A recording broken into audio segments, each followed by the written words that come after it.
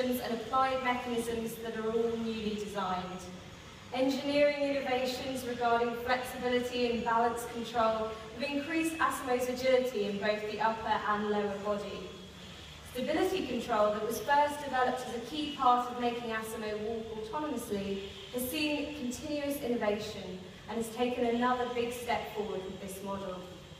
The latest version of ASIMO can ascend and descend the stairs much more smoothly, something which is essential if we want it to be truly useful for people. For you and I, this is easy to do. We walk up and down the stairs without even thinking about it. But have you ever considered how much our brains have to work to calculate the movement that we take for granted? How many muscles we use? Walking up and down the stairs takes a lot of practice. For example, toddlers who've already learned to walk upright still need to crawl up the stairs. If you think back to the video we just saw and remember how complicated it is to make such a well-balanced robot with fluidity of movement.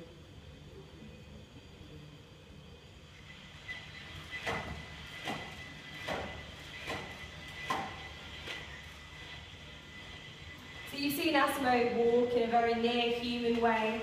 ASIMO has the ability to predict its next movement and adjust its centre of gravity in response, ensuring it keeps its balance, just like you and me. Advancements in the processing time and fluidity of movement that have been achieved with all new ASIMO can be demonstrated by running. Innovations in mobility have taken place over many editions of ASIMO, and Honda engineers have conducted extensive studies into the walking motion to determine the best way for ASIMO to walk. And eventually, in a groundbreaking innovation, ASIMO was able to run. So now we'll demonstrate ASIMO running at a speed of 7 kilometers per hour.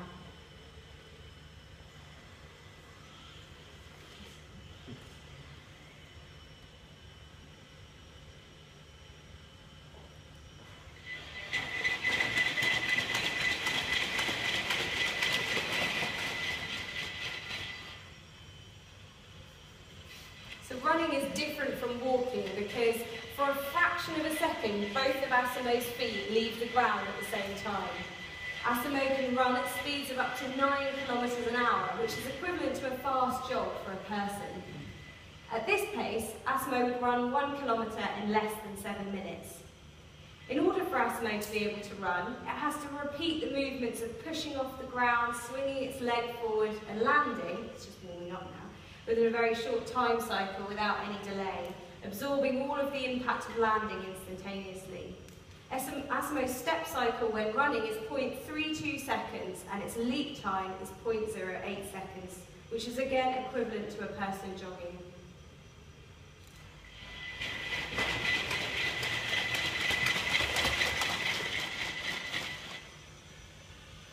Advancements in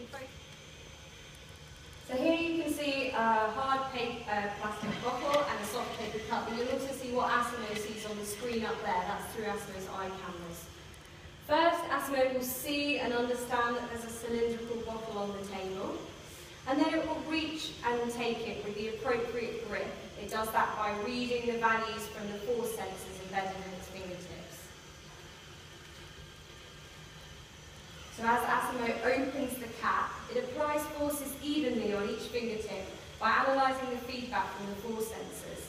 Likewise, when ASIMO will put the cap down on the table, it uses the input from those force sensors to determine if the cap has reached the table.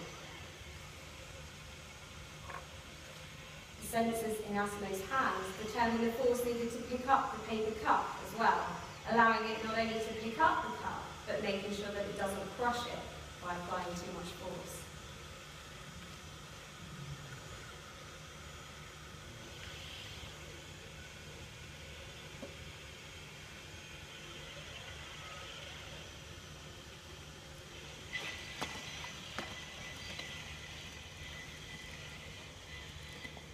Thank you, ASIMO.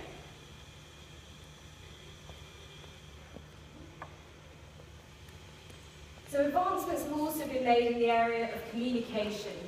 For Honda to achieve its ultimate goal of creating a truly useful robot, communication is a critical part of ASIMO's development. And since 2002, ASIMO has been able to verbally communicate with others. Hello everyone. Nice to meet you. Thank you for coming today. And now, in a major development, all new ASIMO can also speak in American and Japanese Sign Language, making greater use of the increased degrees of freedom in its hands. Hello everyone.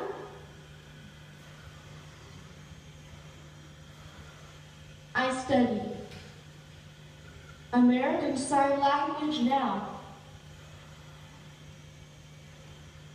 Thank you. Thank you, ASIMO.